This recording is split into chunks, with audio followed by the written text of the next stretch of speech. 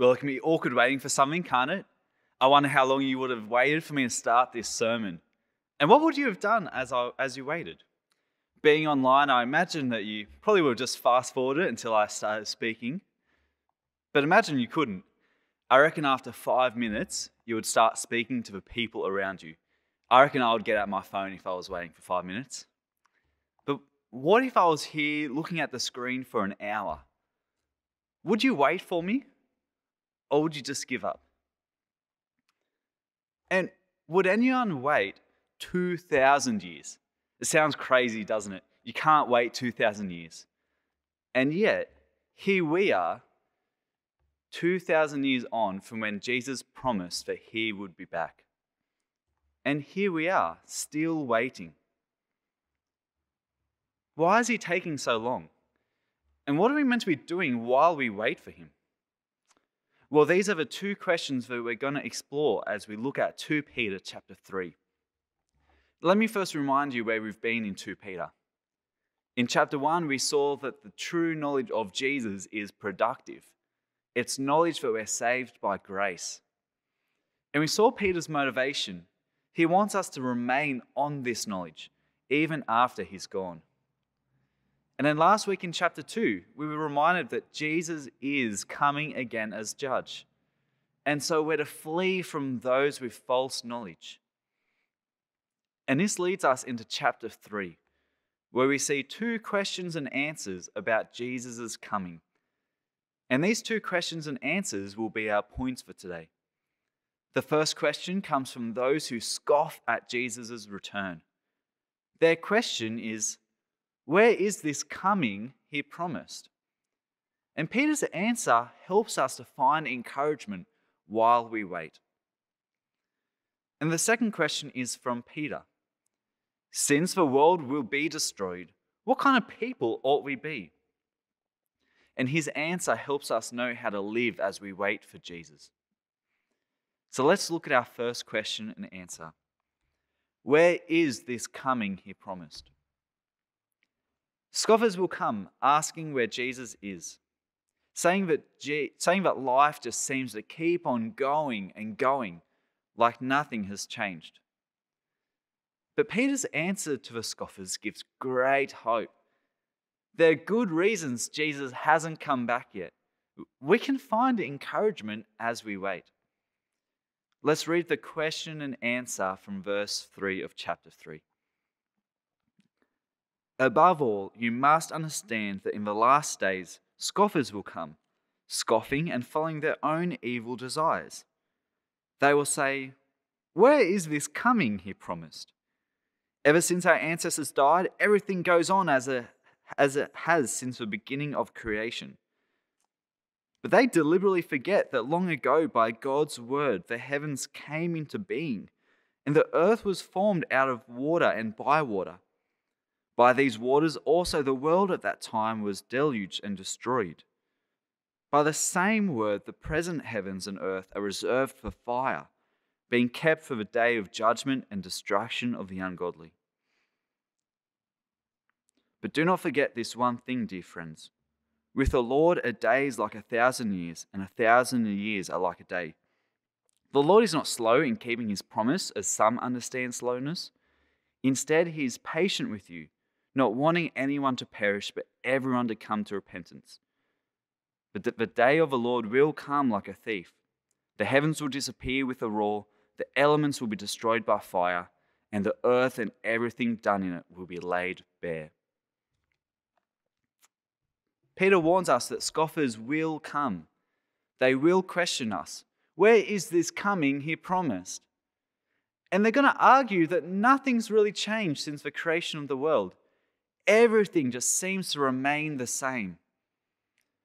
2,000 years on from this, we really feel the weight of this question. It does look like nothing's changed. The life just keeps continuing. He hasn't come back yet, and so why should we expect him to come back? But Peter answers them, and he says they are deliberately forgetting what's changed. They are forgetting that God, who created the world with his word, has also destroyed the world with water in the time of Noah. And this same God, with his word, has promised to come back and judge. Things have changed since the creation of the world. We've seen judgment come. We have a promise that it's coming again. Don't be like the scoffers. Don't forget this. Remember it. We have a promise that Jesus is coming. Next, Peter addresses their question. Where is this coming he promised? And from our understanding of time, it looks like he's being slow, doesn't it? He must be behind schedule. Maybe he's forgotten. 2,000 years seems like a long time.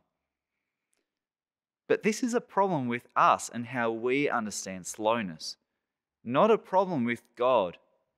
It's misunderstanding God's timetable. Peter reminds us, God isn't slow. He isn't late. He hasn't forgotten. Rather, God is patient. And he's being patient so that more people can be saved. God's patience means that more people will live with him forever. Each year, millions of people around the world become Christian. How good is that? This is why God is waiting. God isn't slow to keep his promises. We are the ones with the wrong understanding of God's timetable. And when Jesus comes, he's going to come like a thief. It will be instant. And at this time, the world will be destroyed. And all that we've done will be laid before God. We don't know when. We don't know God's timetable. And you're not going to get a fortnight's notice. You don't get one last phone call. You won't even be given time to finish your coffee. The warning is now. He will come like a thief. In Australia, we love knowing the exact time of things. If you want to get somewhere, you look at the timetable. Google Maps will tell you exactly to the minute how long it is to drive somewhere, or exactly how long it is to walk somewhere. If you're catching the train, you can find the exact time the train will come and the exact time you'll arrive at your destination. It's the same for a bus, for an Uber. We love knowing timetables. And on top of that, it's annoying when something is late, when the train is delayed, when a bus is late, when the drive is longer than expected. The other day, it took me 15 minutes to drive 1 kilometre, and I was late to where I was meant to be. I hated it. I hated the feeling of being late. We really love timetables to be accurate, and it's easy to get annoyed when things are running late. And it's tempting to apply the same idea to God's timetable. It looks like God is late, but that's not a problem with God. It's a problem with our expectations. God's timetable doesn't work that way. God is not slow. Don't scoff that he hasn't come yet.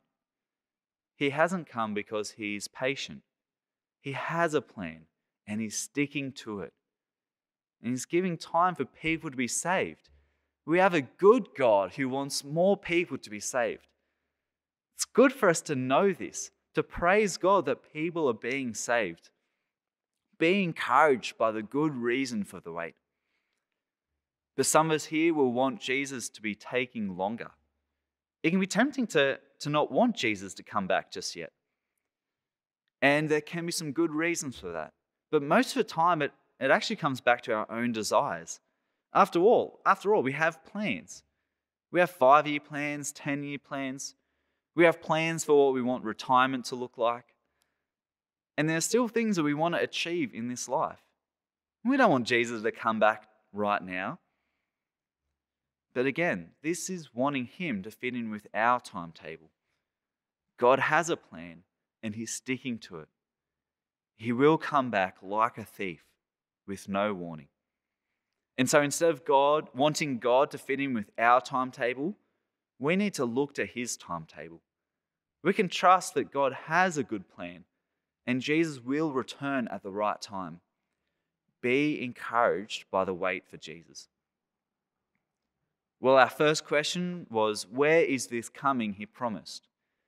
And we've been reminded that things have changed since the beginning of the world. And we've been encouraged by the reasons for the wait. He wants more people to be saved. But when he comes, it will be like a thief, and the world will be destroyed. And this leads us into our second question. Since everything will be destroyed in this way, what kind of people ought you to be? Now, this is a question from Peter. And as he answers it, we see what it means to wait. And it's not about just sitting back, doing nothing until he comes. We are to live holy and godly lives. Read along with me from verse 11. Since everything will be destroyed in this way, what kind of people ought you to be? You ought to live holy and godly lives as you look forward to the day of God and speed its coming. That day will bring about the destruction of the heavens by fire, and the elements will melt in the heat. But in keeping with his promise, we are looking forward to a new heaven and a new earth where righteousness dwells. So then, dear friends, since you're looking forward to this, make every effort to be found spotless, blameless, and at peace with him.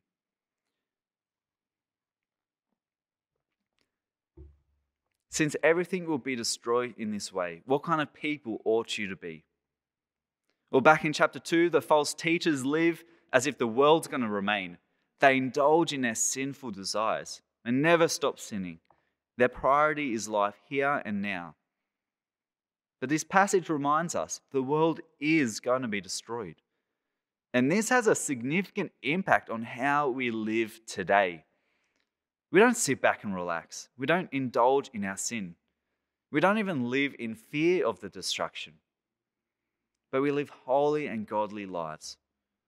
Holy lives are lives that reflect God's character. They are lives that are separate from the corrupt nature of the world. And we've already seen in 2 Peter what godliness looks like. In chapter 1, we were encouraged to grow in godliness. And it was very clear about what that looks like. It's growing in godliness, knowledge, perseverance. And we do this remembering we have been cleansed from our past sin. This gives us a picture of what it means to live a holy and godly life. And we do this in eager expectation of the life to come. We look ahead to the new heaven, the new earth. And in this new heaven and earth, righteousness dwells. This is a place that God himself dwells. No corruption, no sin. This is the great hope that we have. So as we look ahead, it's important we remain in the knowledge of Jesus. Jesus is the one who makes us spotless, blameless, and at peace with him. And we're to remain like this. But it doesn't just happen by accident. Verse 14 picks up a phrase that was common in chapter 1. It says to make every effort. We're to make every effort to be found spotless, blameless, and at peace with him. As we look ahead to heaven, Peter wants us to remain in our secure position in Christ, to live as people saved by a true knowledge of Jesus. Now, my family used to go on holidays to the beach pretty often. One of my favorite things to do at the beach was to dig a hole. And I'll just dig and dig and dig. I could dig for ages. I wanted to dig until we had to go home. I really enjoyed doing it. But at the end of the day, I had to destroy the hole. You can't just leave a big hole at the beach, as much as I tried to convince my parents we could. And so no matter how shallow, no matter how deep the hole was, it had to be destroyed at the end of the day. But then the next day, the next time we were at the beach, I'll just do it again, right? I would dig and dig and dig. And then at the end of the day, I would destroy it. Now, it was fun at the time, but imagine if that was actually my whole life. Imagine I started investing in just digging holes. Imagine I gave up my job to live at the beach. I wonder how big of a shovel I could buy. And then every morning I get up, I dig a hole, I destroy it, and then I go to bed. But since the hole is going to be destroyed, how should I live? Should I spend my life focused on the hole? Do I give up everything to focus on it? And of course not. It gets destroyed. And in the same way, we're encouraged not to stay focused on this world. This world will perish. We don't live like the false teachers or the scoffers who scoff and follow their own desires. We look ahead to the world to come. And as we look ahead, it affects what we do here and now. We live holy and godly lives. We put our evil desires to death. And knowing the future, it affects the plans that we have now. Often when we plan, we focus on our desires and what we want to do in the world. We know what we want to achieve in 10 years. Things like marriage, promotions, buying a house, spending more time with grandkids. And it's easy to go through life just looking ahead to retirement. And some of these things can be good. It can be good to think ahead, but we can't idolize them. The world will be destroyed. And this year has been a cruel reminder that we can't plan everything. We aren't in control. And this has destroyed the hopes of many people. People who put their hope in this life have been absolutely rattled. But the good news for those who trust in Jesus, we're not looking forward to perfection here on earth. It can't be found here. We're looking ahead to heaven, where the problems and the suffering in the world will be gone, and we will live with God forever. And this is why when we plan our year as a church, we make plans that will last. We make plans to grow in Christ. And we make these plans because that's how we want to live our lives as we wait for Jesus.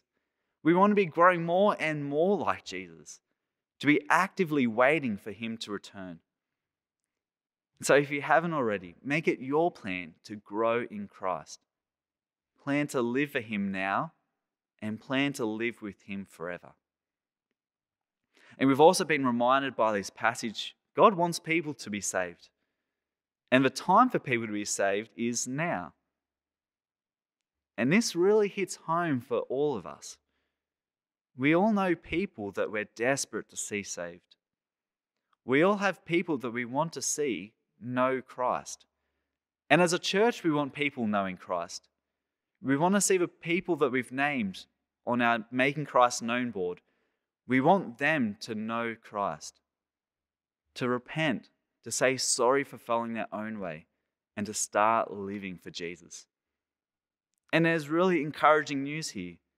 The news is that there is still time, and God wants people to be saved.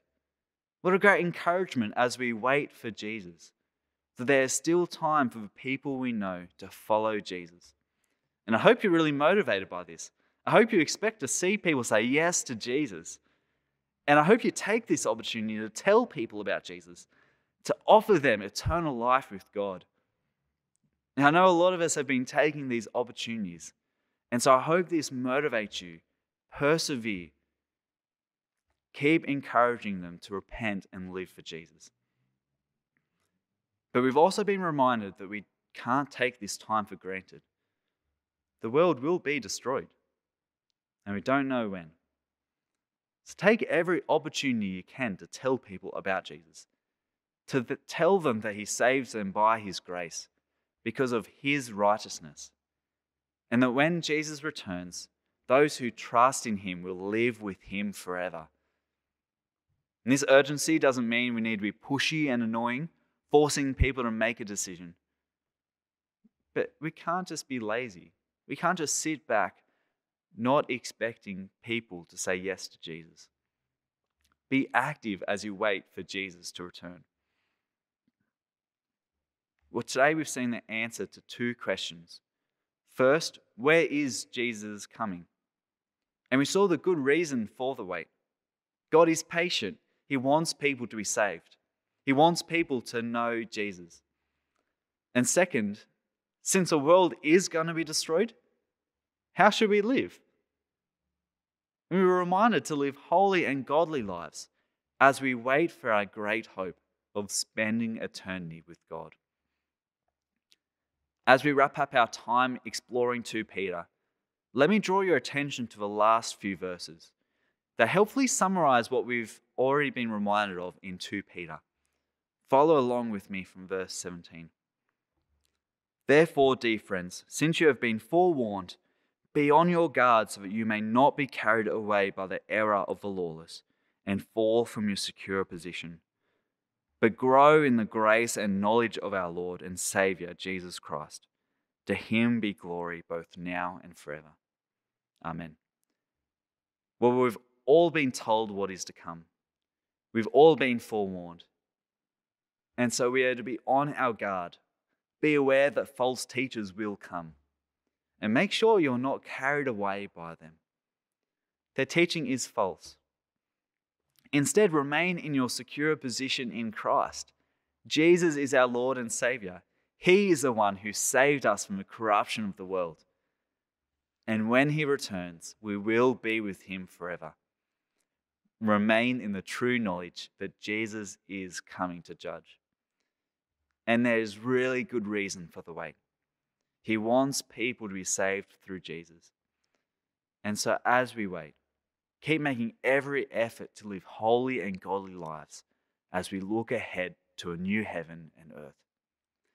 To him be glory both now and forever. Amen. Let me pray for us. Heavenly Father, we thank you for the book of 2 Peter. Thank you for the reminder to remain with Jesus. And Father, we thank you that Jesus is coming. Please grow us in godliness and holiness as we wait for him. Help us to live knowing that this world is going to be destroyed and that we will live forever with you. In Jesus' name, amen.